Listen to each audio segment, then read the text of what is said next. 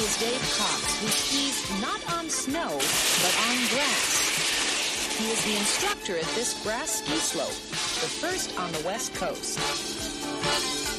The downhill course is a mile long and has all the twists and turns of a regular ski slope. You don't have to wait for winter to hit the slopes, and the course is open all year. The bottoms of grass skis are like small tank treads. They are much shorter than conventional snow skis and are easier to transport. Dave's students realize that you don't need the blood of a Viking to enjoy the sport, which has all the thrills and spills of snow skiing. Today, exclusively for You Asked For It, Dave is going to attempt to smash the world's horizontal grass ski jumping record, and he intends to do it in style. Hey guys. He will ski up a ramp and over 5 golf carts, thus adding a touch of Evel Knievel to the occasion.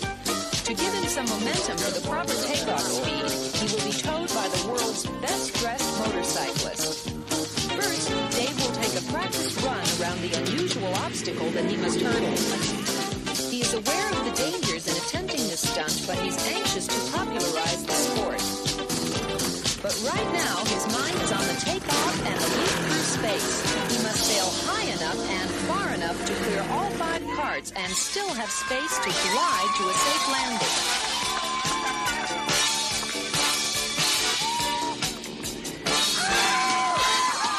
He made it! A new world record! And we saw it happen because, David Alger, you asked for it.